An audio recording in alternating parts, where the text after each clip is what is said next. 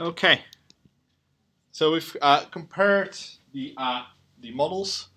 Now the next thing is like, have you heard of measurement invariance? Is it something you've come across? This term? Yes. Just you mind explaining what you think it? No, it's just you know the term. Yeah. So as you might guess from invariance, it's basically this type of concept that we're measuring the same thing across different groups. So when I was talking in the beginning, so for example, when we develop an intelligence scale, we want to make sure it's the same, measuring the same thing if we go to a high ACS school than a low ACS school. So we want to make sure it's invariance. Same, for example, for diagnosing people's stigma relating to different conditions. You want to make sure that your stigma scale is measuring the same thing for example, people with diabetes as it does for people with skin conditions, if you're trying to capture that concept across a different range of conditions. Yeah. So basically, we want to find out with measurement environments, like, is the pattern the same for groups? You can read more on that link. And so you could have equal form. So the number of factors and the pattern of factor indicators are identical across groups. You could have equal loadings, like the factor loadings are equal across groups. You could have equal intercepts. When observed scores are regressed on each factor, the intercepts are equal across those groups. And you could have equal residual variances. So that means the most stringent one, like the residual variances of the observed scores, are not accounted for by the factors that are equal across groups. So if all four of those are satisfied, you have strict measurement invariance. That's the highest layer that we can attain. So it basically means the error which we make when taking the questionnaire to the, for example, rich school versus poor school is exactly the same. Yeah. In many scenarios, that will not be achievable, and we'll aim for something like, if we have a 3-factor solution in school 1, do we also have a 3-factor solution in school 2? Yeah. Rather than having a really stringent condition that all the error has to be the same distribution across all these different schools. Yeah. So that's the principles of measurement in variance. And so don't beat yourself up if you don't get strict measurement invariance, because it's actually quite rare to capture in the wild. There's good reasons why, for example, schools would differ, or why conditions would differ, and why your measurement would not be exactly the same across all these groups. Yeah. But that's the golden standard, and that's what you would be hoping for. Another example would be, for example, if you go across cultures and you're measuring personality dimensions, do you get the same 6 or 5 factors if we go to Southeast Asia compared to when we go to the UK? So that's also something which psychologists have addressed, and you're hoping to get something close to strict measurement invariance, but sometimes you might just recover the same structure, like a big 5 structure, across all these other cultures. So in our example, we're going to compare if the 3-factor structure is the same in both schools. I told you the data are from 2 schools. So are we measuring the same things in school A and school B? Yeah. So we make a group model 1, and I could just call it group model 1, but it's exactly the same structure. So if you were lazy, you could try and reuse it. But for clarity, I've just called it group model 1. And then I call something fit CFA group. And now the key difference is that I tell it it's group by school. Yeah. And so your example, it could be condition, it could be culture, it could be something else. The things you would like to compare are in there. So we get a massive output file, like a fit CFA group, and I'm going to run you through some of it, and then I'll just give you a quick overview, and then I'll run you through it in class. Again, it's from an earlier version, it doesn't matter. So you can see here that we had the Pasteur school and the Grant White school. So there are two different schools. And then for each group, it will provide you the measurement. It will provide you a chi-square. And then it will also give you the solutions for each group. So this is, some things are for the entire model, like the RMSEA. They refer to the entire model. Some of the things are split out by group. And the most interesting bit perhaps is the parameter estimates. So you have the parameter estimates for the Pasteur school, and you have the parameter estimates for the Grant White school. And so in a perfect world, they would be exactly the same, and like we would get the same loadings if we go to Pasteur or if we go to Grant White. Yeah. So that's a massive output file. Again, it might be easier for us to visualize. So here is all the Grant White thing. So if you imagine that you have 5 cultures and 5 conditions, it's a really big output file. Yeah. But I'm going to run you through how to evaluate these things in a bit. But for now, this is sort of what it looks like. So We can plot a combined group plot. Again, you won't be able to see this because it's quite condensed, and so it's the same code that we had before, but in this case, it will be combined groups is true. If we don't do that, then we get the groups split, so we get one for Pasteur and one for Grant White. Yeah. Again, you wouldn't be able to see this here, but you'd be able to evaluate and see whether the loadings on certain items are different for one school compared to the other school. Yeah. So if they have less bright green arrows than one versus the other. So now the actual measurement invariance test. We use a package called SemTools. You might, I think it's back up. It used to be offline, and otherwise you will have to use a legacy installer to install it, like install GitHub as we've done before. So we'll look into it, but I think it's still available online, or is it not available online? Well, again, if it's not available online, I'll post you some CRAN codes to get to the legacy version, but perhaps it's not for the table bit. So we call SemTools, and we call this function measurement invariance. We say which model it is, and we tell it that it's grouped by school, and then it will do this measurement invariance test. Yeah. So basically, these correspond broadly to the 4 steps that we had before, and it will print AICs, BECs, and chi-square tests, reporting to that.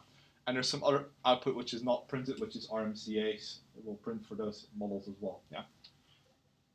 Lots of output again. So model 2 is metric invariance, and that in layman's terms means respondents across groups attribute the same meaning to the latent construct under this study. So if you were to do personality dimensions, it means that introversion, extroversion means the same in Asia as it does in the US. Yeah. So that's the lay interpretation. Model 3 is scalar invariance. It means that the meaning of the construct, the factor loadings, and the levels of the underlying items are equal in both groups. So consequently, the groups can be compared under scores on the latent variable. So in this case, the meaning is the same, but you can't really compare the scores across the different groups. Yeah. So they might mean the same thing, but in this case, we can use the latent variable scores to compare. And then we have strict invariance. This means that the explained variance for every item is the same across groups. So that's the most rigorous one. Put more strongly, so the latent construct is measured identically in each of the, so it means if you go to Asia or the US, openness is measured in exactly the same way. Using the same number of items, it doesn't matter, and it has the same type of error associated with it. Yeah? So this is very difficult to achieve. You can read more here and here. Again, this is quite advanced and technical stuff. If you ever have to do this, take your time and go back and do some reading on this. Yeah. So in this case, I'll come to the output in a bit. We can, I think it's SciTabs, which is no longer online. SemTools is online, but SciTabs you might have to install from GitHub, as you've done for some other packages in the past. So you might have to find a legacy version of it, either on the old CRAN, as you've done for BDA, when we had issues with it. So you might have to do the same thing for SciTabs. But if that happens, just make me just post on it, and then I'll give you some code as well. So we can make a little table for evaluating these, and so Stargazer unfortunately doesn't change the labels if you want to have like complex labels. So I'll leave that for you to solve. But basically, we calculate the measurement invariance. We make a table, which with the command measurement invariance table from SciTabs, and then we use Stargazer again to make a little output table for us. And you can find all the code here to change all the labels. And so if we go to measurement invariance.html, again, it's opened it on the browser page. You'll end up something with this. So ideally, and this is the hard part. So in this case, we don't have the Greek symbols. We'd like to have had delta, chi-square, and all these other things. I know how to fix it. If you do the assessment properly, you can or if you do the exercise properly, I'll show you how to fix it. But it's a tough nut to crack.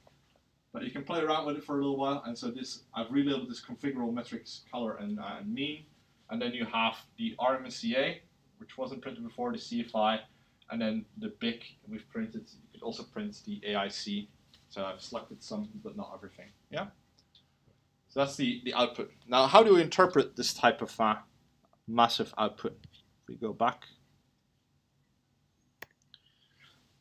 So the issue there is that for a perfect table, you would like to have Greek symbols. You can adjust them manually in Word, or you can figure it out the hard way. So the best fitting model in both AIC and BC was one with metric invariance. So if we go back and look to our table,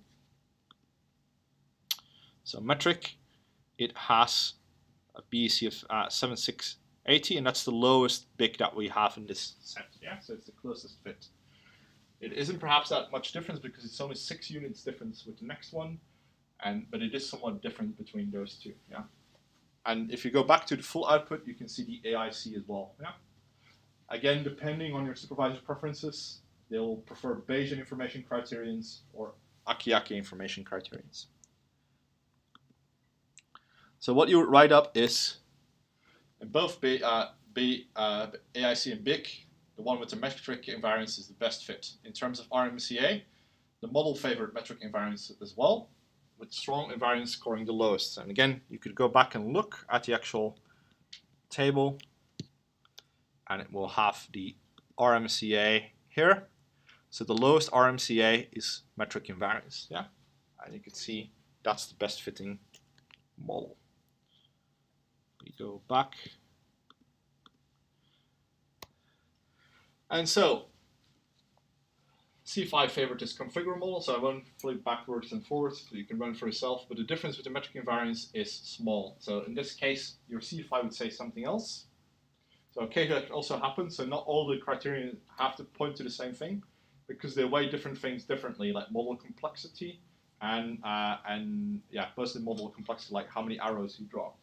Yeah, and so the metric invariance model is not an adequate fit in terms of RMCA. It is in CFI. So in absolute terms, we're not close to the 0.05 model, which we would like to have. So it's lower than that.